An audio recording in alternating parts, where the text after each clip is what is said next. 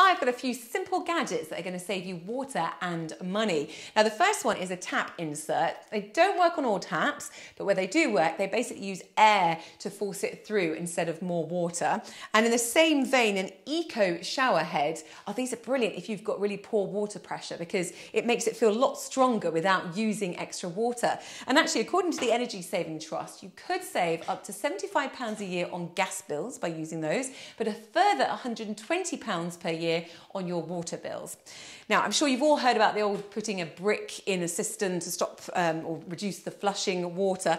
Well, these days you can get a flush bag. So you basically scoop the water into it and it sits in the cistern and stops using that water inside the bag. So that could reduce it by 1.2 litres per flush.